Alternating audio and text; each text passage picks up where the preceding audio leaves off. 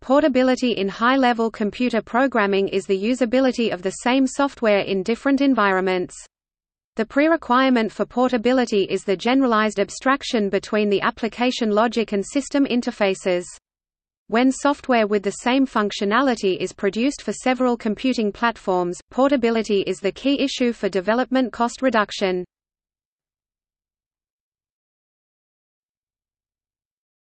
Topic: Strategies for portability.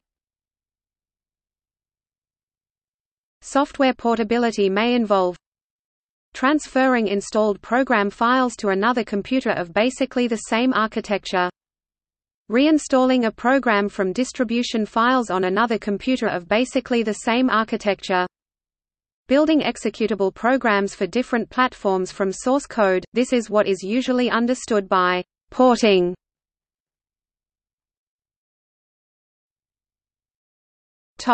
Similar systems. When operating systems of the same family are installed on two computers with processors with similar instruction sets, it is often possible to transfer the files implementing program files between them. In the simplest case, the file or files may simply be copied from one machine to the other. However, in many cases, the software is installed on a computer in a way which depends upon its detailed hardware, software, and setup, with device drivers for particular devices, using installed operating system and supporting software components, and using different drives or directories. In some cases, software, usually described as portable software, is specifically designed to run on different computers with compatible operating systems and processors without any machine-dependent installation. It is sufficient to transfer specified directories and their contents. Software installed on portable mass storage devices such as USB sticks can be used on any compatible computer on simply plugging the storage device in, and stores all configuration information on the removable device. Hardware and software-specific information is often stored in configuration files in specified locations, e.g. the registry on machines running Microsoft Windows. Software which is not portable in this sense will have to be transferred with modifications to support the environment on the destination machine.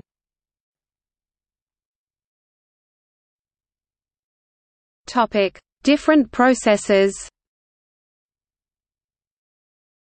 As of 2011, the majority of desktop and laptop computers used microprocessors compatible with the 32 and 64-bit x86 instruction sets.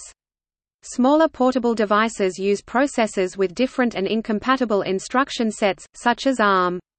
The difference between larger and smaller devices is such that detailed software operation is different. An application designed to display suitably on a large screen cannot simply be ported to a pocket-sized smartphone with a tiny screen even if the functionality is similar. Web applications are required to be processor independent, so portability can be achieved by using web programming techniques, writing in JavaScript. Such a program can run in a common web browser. Such web applications must, for security reasons, have limited control over the host computer, especially regarding reading and writing files. Non-web programs, installed upon a computer in the normal manner, can have more control, and yet achieve system portability by linking to portable libraries that provides the same interface on different systems.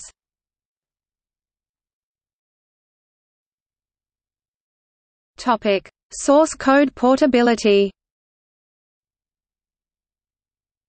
Software can be compiled and linked from source code for different operating systems and processors if written in a programming language supporting compilation for the platforms. This is usually a task for the program developers. Typical users have neither access to the source code nor the required skills. In open source environments such as Linux, the source code is available to all. In earlier days, source code was often distributed in a standardized format, and could be built into executable code with a standard make tool for any particular system by moderately knowledgeable users if no errors occurred during the build. Some Linux distributions distribute software to users in source form. In these cases there is usually no need for detailed adaptation of the software for the system, it is distributed in a way which modifies the compilation process to match the system.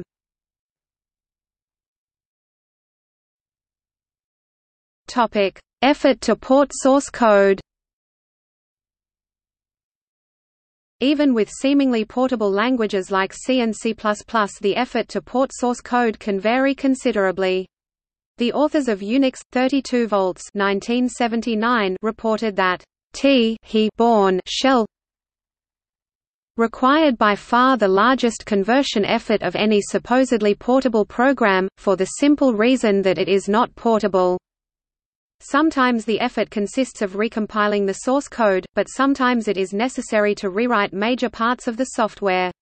Many language specifications describe implementation-defined behavior, e.g. right-shifting a signed integer in C can do a logical or an arithmetic shift. Operating system functions or third-party libraries might not be available on the target system. Some functions can be available on a target system, but exhibit slightly different behavior, e.g., utime fails under Windows with EACCES, when it is called for a directory. The program code itself can also contain unportable things, like the paths of include files. Drive letters and the / as path delimiter are not accepted on all operating systems. Implementation-defined things like byte order and the size of an int can also raise the porting effort. In practice, the claim of languages, like C and C++, to have the WOCA write once, compile anywhere is arguable.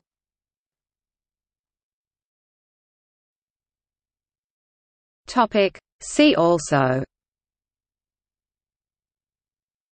cross-platform software, hardware-dependent software, C programming language, language interoperability, portability testing, source-to-source compiler.